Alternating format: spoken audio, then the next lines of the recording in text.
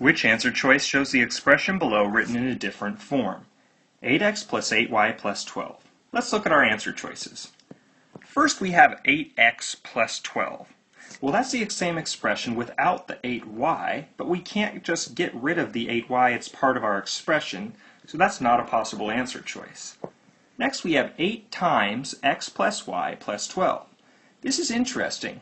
What they saw is that both 8x and 8y have a factor of 8 that we can pull out, and then we multiply times x plus y in parentheses and add a 12 in.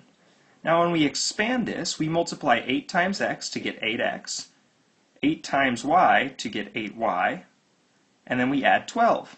As you can see, that matches perfectly our expression right here. So this is a possibility.